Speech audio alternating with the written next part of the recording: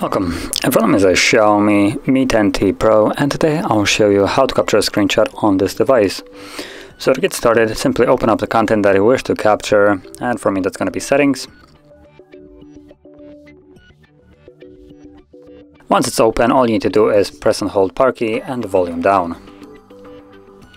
You'll get this animation and a sound for it, and that's basically your screenshot being captured. Now, when you're doing this for the first time, it will stop, as you can see right now, and give you a message that tap to make a screenshot scrolling screenshot, and basically points you to pressing the button. Now what this allows you to do is when you tap on it, it will start scrolling down.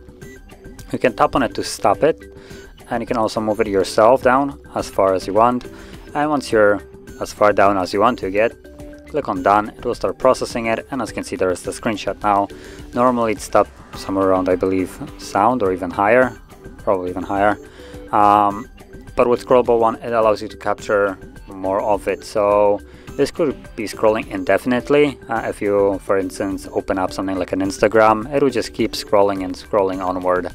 So yeah.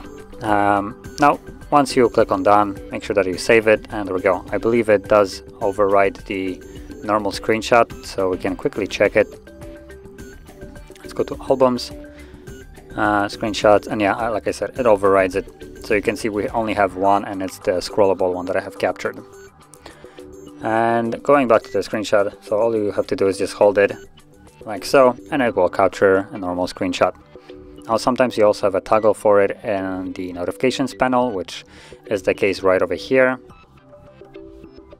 It does the exact same thing as holding the buttons, maybe less convenient. And in certain cases there's also a 3-finger swipe, but it looks like it's not the case here. So now whatever screenshot you capture, like we've seen before, can be seen right over here.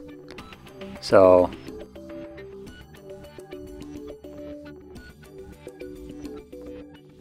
not sure why there are two, but yeah, in any case, that is how you would capture screenshots. And if you found this very helpful, don't forget to hit like, subscribe, and thanks for watching.